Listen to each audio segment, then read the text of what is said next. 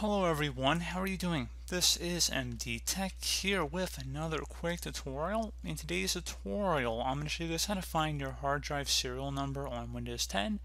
So the serial number can be pertinent for identification as well as inventory purposes, and would allow a manufacturer obviously to be able to identify a product, and can be useful when updating firmware or perhaps just looking for a replacement hard drive. So in today's tutorial, I'm going to jump right into it, and I'm going to start by opening up the start menu and then type in CMD.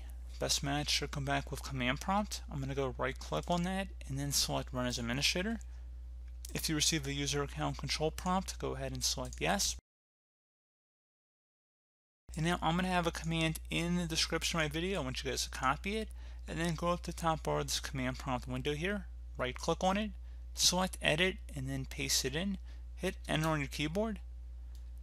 So then at this point there should be a list underneath of what the model name, serial number, and actual name of the hard drive is. So pretty straightforward process here, guys. Do hope that I was able to help you out, and I do look forward to catching you all in the next tutorial.